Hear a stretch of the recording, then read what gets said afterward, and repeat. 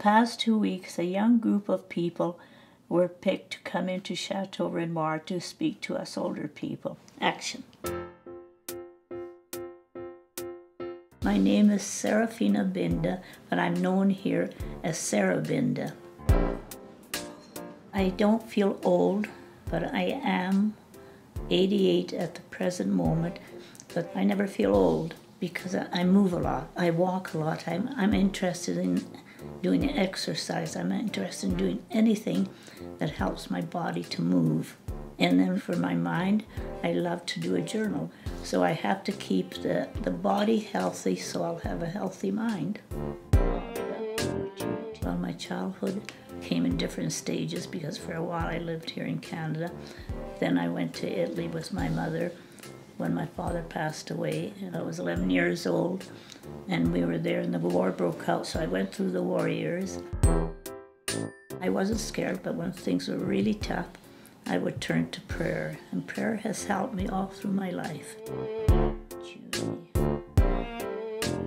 Every night we'd have to go down to the basement, and one night it was deadly silence, and everybody screamed blue murder.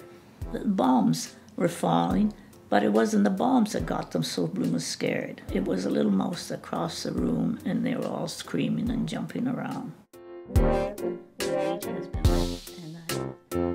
So how did you feel when the war ended? Oh, I loved it because I was riding my bicycle around the lake with a friend, and all of a sudden we heard all the church bells ringing. So we knew, and we jumped up and we shouted, "It's over, it's over."